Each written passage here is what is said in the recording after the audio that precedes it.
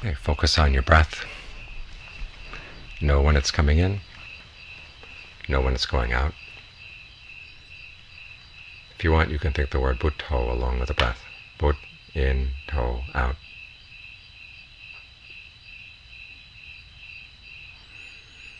And try to breathe in a way that's comfortable.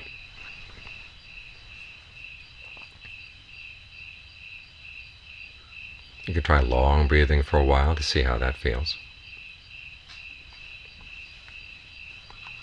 And if it feels good, then stick with it. If it doesn't feel good, you can change. You can make it shorter, deeper, more shallow, heavy, light. There are lots of ways you can play with the breath. Think of this as a game. What kind of breathing feels good right now? And experiment to see what results you get. If your mind wanders off, bring it back. If it wanders off again, bring it back again. As with any game, if you want to play it well, you have to really stick with it.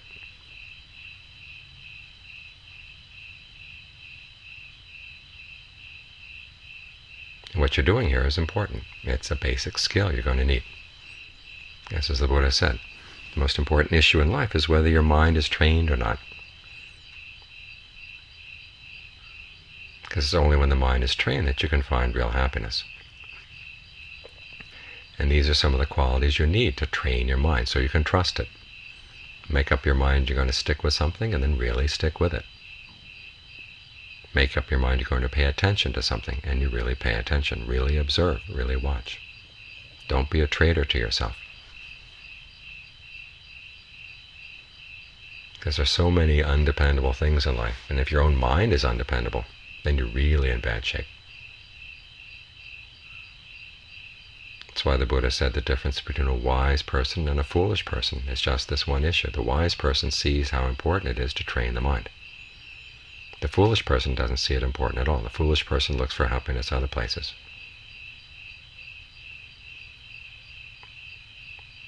And all those other places, well, that's a lot of the things we learn in school. Most of what we learn in school is basically how to gain the skills we're going to need to make a living when we grow up.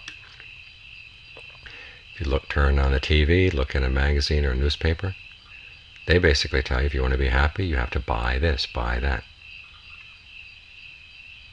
They encourage you to be greedy, to want more things, so you'll work harder and get more money. But is that where real happiness lies? People can get really wealthy and they die miserable.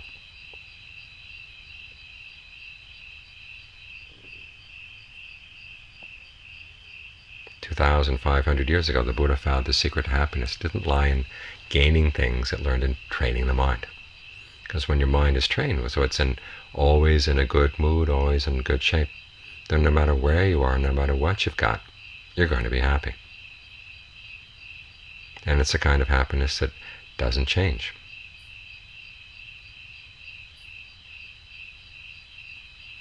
It's that kind of happiness that's really worth working toward.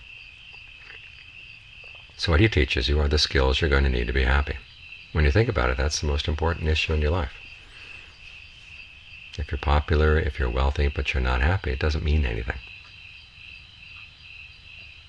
If you have a happiness that comes from within inside, then no matter what happens outside, you're fine. So this is what we're working on as we train the mind to stay with the breath. You develop mindfulness, that's the ability to keep something in mind. And you develop alertness, the ability to watch, to observe, to see what's really happening.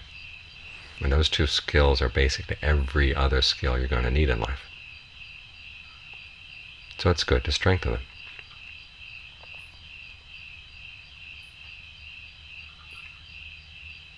All the Buddhist teachings are aimed in this direction to find true happiness. And many times we'll find happiness in places we didn't expect it to begin with. For instance, he says you're going to find happiness in generosity. Now, as little kids, we were much happier to get than we were to give. But over time we've learned that when you give things to other people, there's a happiness that comes. You feel good about yourself, you feel good about the other person. You feel good about what you did with that thing. And an open hand is much easier to maintain than a clenched fist.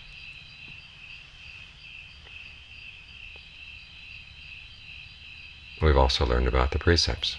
The Buddha, for instance, tells you not to lie. Now, sometimes there have been times we thought we should lie to get away with something so somebody wouldn't punish us or somebody wouldn't get mad at us. But over the long term, we learned that that didn't work. We don't feel good about ourselves, and we have to keep covering up the lie with more lies. It never ends.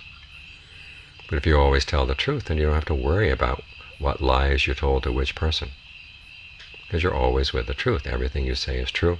There's not going to be any contradiction. People don't doubt you. People begin to trust your word.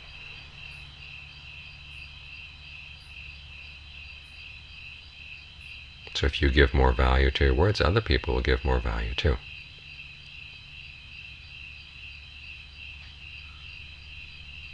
So many times happiness lies in places we wouldn't expect, and things in the beginning we didn't like to do.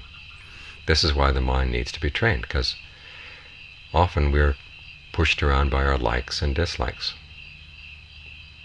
But the problem is, just because you like something doesn't mean it's going to make you happy.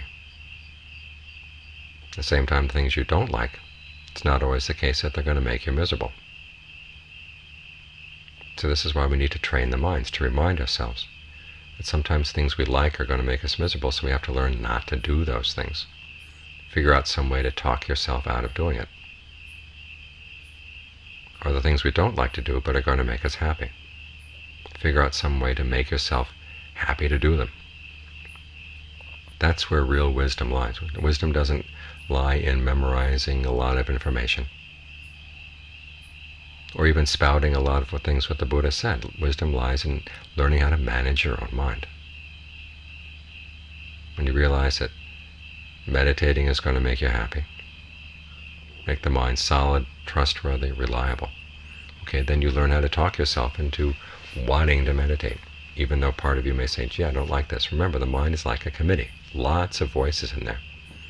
You don't have to trust every voice that comes up. You have to look and see, is this a reliable voice? What's speaking in here? Is it greed speaking? Is it laziness speaking? Or is it wisdom speaking? Wisdom looks at things in terms of long-term happiness. The basic question wisdom asks is, what, when I do it, will lead to my long-term welfare and happiness? So learn how to recognize that voice in your mind and learn how to strengthen it. And working with the breath is one way to strengthen it.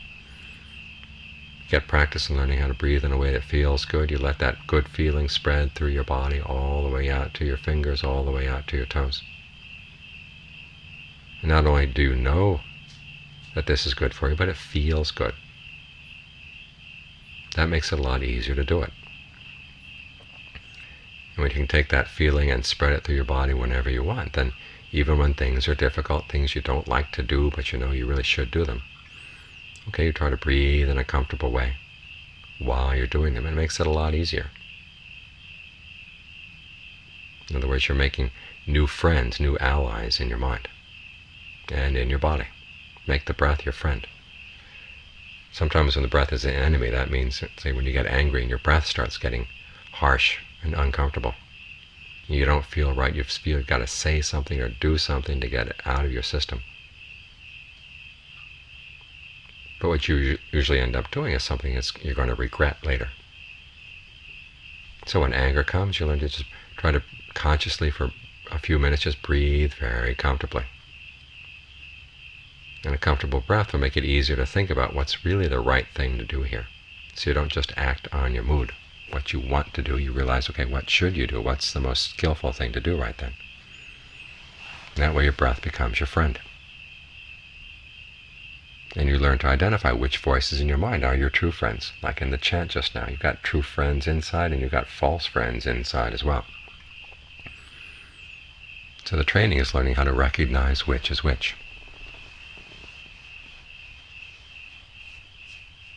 So this is why we need to train our minds. Because if we don't, the mind is unreliable. It'll go for what it likes and it doesn't care about the long-term consequences. And it can destroy your own happiness. We all want happiness. And everything we do is for the sake of happiness. And yet many times we end up doing things that really make ourselves miserable. That's because we're not paying attention. We're not looking for cause and effect. We haven't trained our minds. And so sometimes the mind gets traitorous. It undermines its happiness. So these are the skills you need in order to be truly happy. You learn other things in school. You learn other things from TV and magazines and newspapers. But the really important issues in life, what you're going to do to be really happy, you have to learn it here. You have to develop the skills right here. Learning to be generous, learning to be virtuous, learning how to get the mind under control through meditation. And that way, whatever you do really will lead to happiness. A true happiness, a happiness that's good for you and good for the people around you. And if your happiness depends on somebody else's misery, they're going to do what they can to destroy it. So when you're looking at your happiness, you want to make sure you're developing a happiness that doesn't harm anybody else. And right here is the perfect way to do it. You just sit here and breathe. But you develop skill in your breathing. And that doesn't take anything away from anyone else at all. And at the same time, when your mind is in better shape, the things you say to other people, the things you do to other people, are going to be much better things. So this is where true happiness lies, in learning how to train your mind. So figure out some way to enjoy the training. After all, the Buddha said that not all the good parts of his path are saved for the end. It's a good path to walk on. So learn how to enjoy being generous, to enjoy being virtuous, to enjoy meditating. Because that's the secret to true happiness.